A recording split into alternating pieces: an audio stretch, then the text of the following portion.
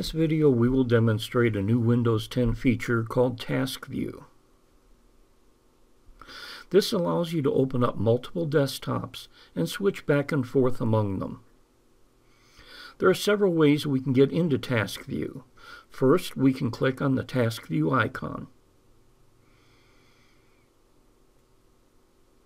Over here on the right, we can click on New Desktop. Now we have two desktops. Another way to open Task View is to press the Windows and Tab keys to create a new desktop.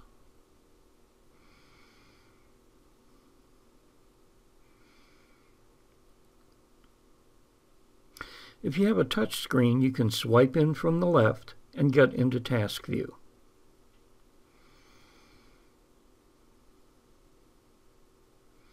Another way we can quickly open up a new desktop is to hold on the Control and Windows keys and press the D key for desktop.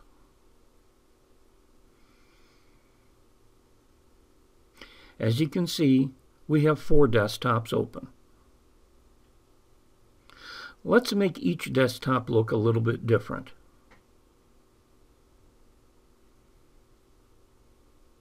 We can use the Windows, Control, and Cursor keys to move between desktops.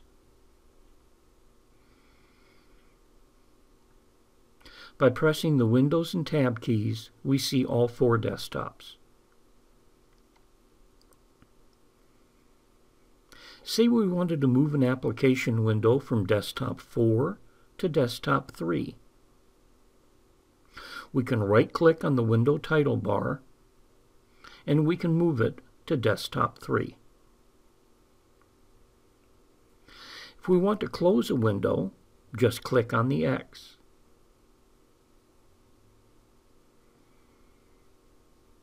We could simply press Control, Windows, and F4 keys to close the active desktop.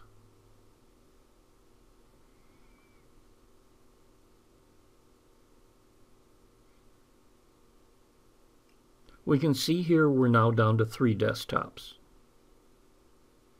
The Alt-Tab feature still works in Windows 10, but only on the currently active desktop.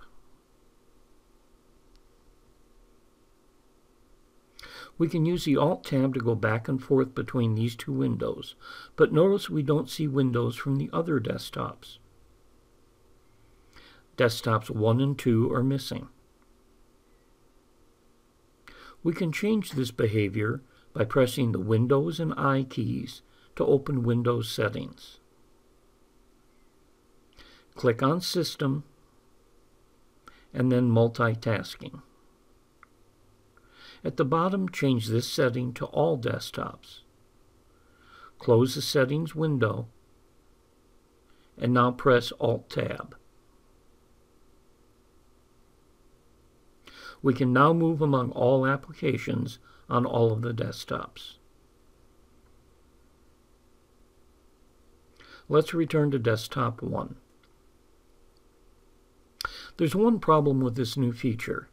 If you turn the PC off or it reboots for any reason, Windows 10 only remembers the number of desktops that were open.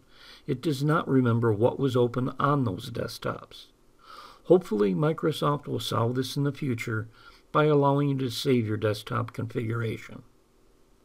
Currently, there's one way you can temporarily fix this by using hibernation to turn the PC off. Click on the Windows menu button and click on Power.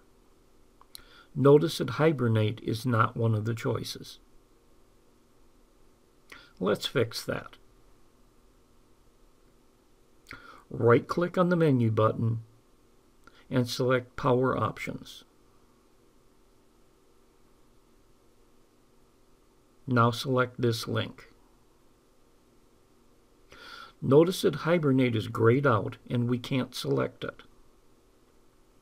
So what we need to do is click on this link, which now allows us to select Hibernate.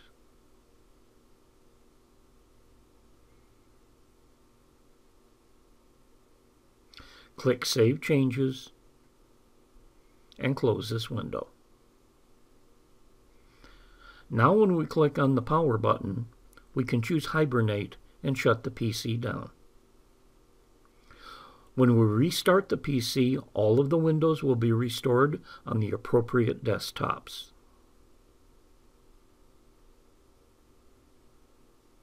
That concludes this demonstration of the new Windows 10 Task View feature.